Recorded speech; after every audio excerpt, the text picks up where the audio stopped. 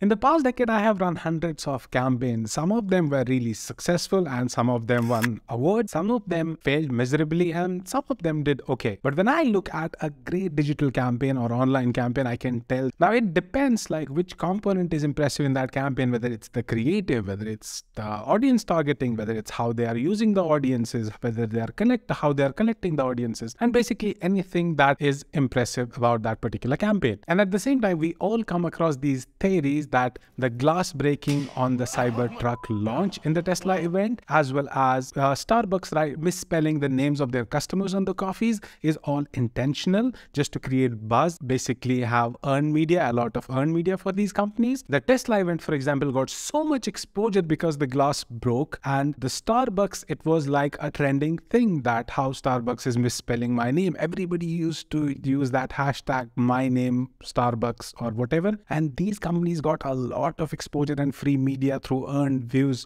for these campaigns. But I'm not sure whether this was intentional or not. But in this video series, we are going to discuss all the good campaigns I have come across ever. And I will tell you why did they inspire me or why do I think they are impressive. And in this video specifically, we are going to talk about 3 campaigns in that particular list. Now, the first in the list we have is OK Google campaign by Burger King. Now, Burger King generally is a very creative company when it comes to their marketing and advertisement. For example, last year you might have seen their campaign, The Beauty of Organic Food. Some people said it was creepy, but it created a lot of buzz, which is kind of the objective of marketing and advertising. And apart from that, they have a lot of ad wars going on with McDonald's and other competitors. But OK Google campaign was at a very different level. Let me first show you the video and then I'll tell you what was special about it.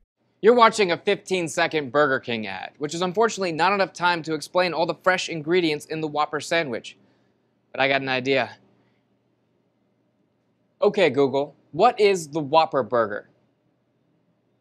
Now, what this video did is it created a trigger. According to Wikipedia, the Whopper is a burger consisting of a flame-grilled patty made with 100% medium-sized child with no preservatives or fillers, topped with sliced tomatoes, onions, lettuce, cyanide, pickles, ketchup, and mayonnaise, served on a sesame seed bun. 5 years ago, some people thought that they partnered with Google to achieve this campaign, but that is not true. What they did is they smartly worked with voice search optimization and entered all these details. So whenever there was a trigger, Google would answer whatever they wanted to mention. Now, what happened next was even crazier. When Google realized this is happening, it got exposure. Google turned off their ad. So this particular ad would not trigger the Google voice assistant and trigger the ad, whatever they wanted to say in the voice assistant. But what happened is Google turning off their ad, it got more attention and it got a lot of exposure. Burger King as a company and this particular campaign got a lot of free earned media. Even international news channels like Al Jazeera and CNN covered this. Have a look. Okay, Google, what is the Whopper burger? For those with a Google Home and the TV on, the advert would have created this response. According to Wikipedia, the Whopper is a hamburger.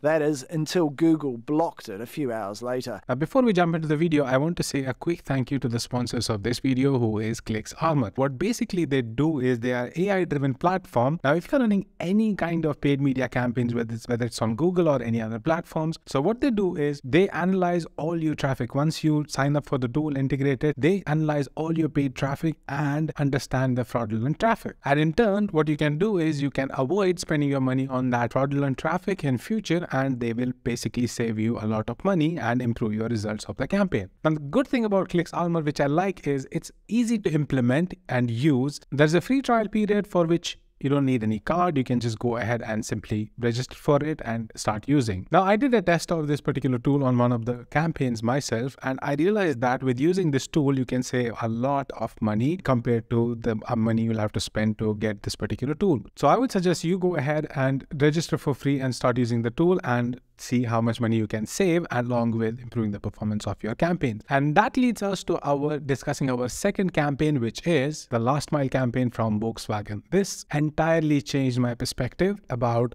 how performance marketing and branding can work together. Now, this particular video was launched as a tribute to the one of the most iconic cars, which is Volkswagen Beetle, which was in manufacturing and was sold for almost 8 decades. That is a long time. So when they decided to discontinue Volkswagen Beetle, they realized that this car deserves a farewell. And this video was created with the song Let It Be from the Beatles. First, have a look at the video.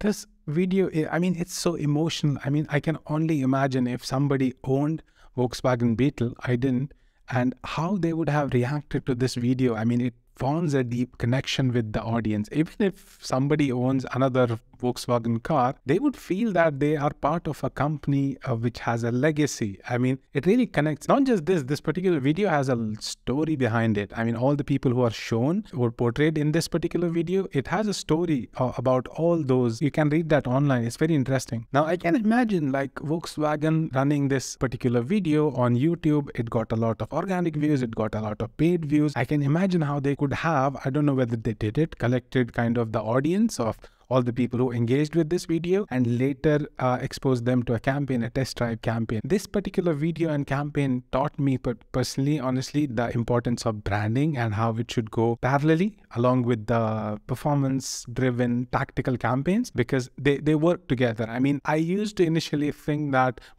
most of our focus should go to performance, but in last few years, what I realized is performance is very important, but it should run parallelly with branding, because branding can achieve your things which performance alone cannot. Branding can help you get the users down to the funnel when your performance marketing will kind of have incremental effects. Now, this leads us to our third campaign, which is the Other Charges by Verizon. I personally have worked with one of the biggest telecom providers in the whole world.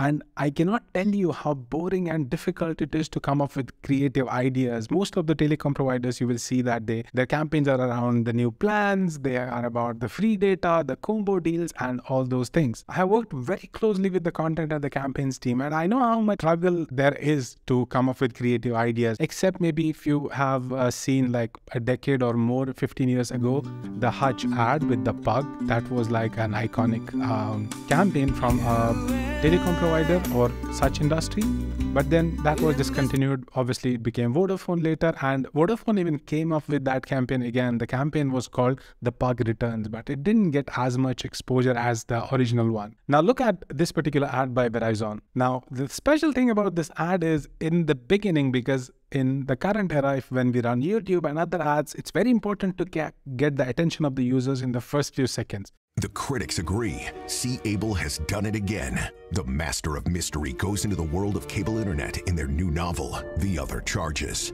a page-turner that follows a young couple as they struggle to uncover the secrets of their cable internet bill. You want uncertainty, drama, and mystery. This book is for you.